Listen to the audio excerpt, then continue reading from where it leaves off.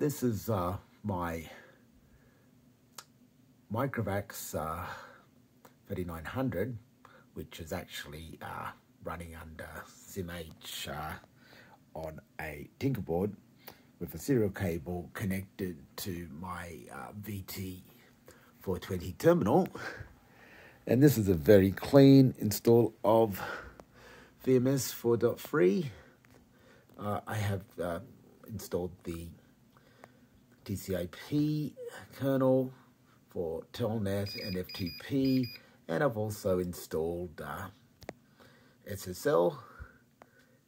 And here we go, it's slowly booting up, and it runs very well on this Tinkerboard, which is very similar to a Raspberry Pi. So you could actually do this on a Raspberry Pi if you wished, and you could have a very, very stable and quite a happy little VMS system, even though the HP OPENVMS license is no longer available, which is a shame.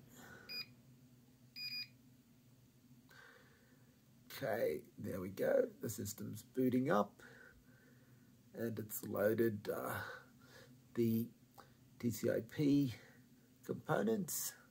Okay, let's just log in.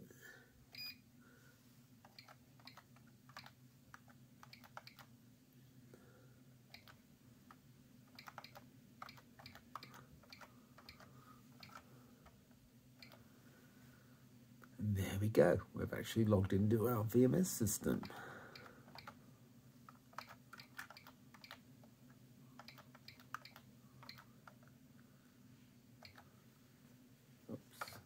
There we go.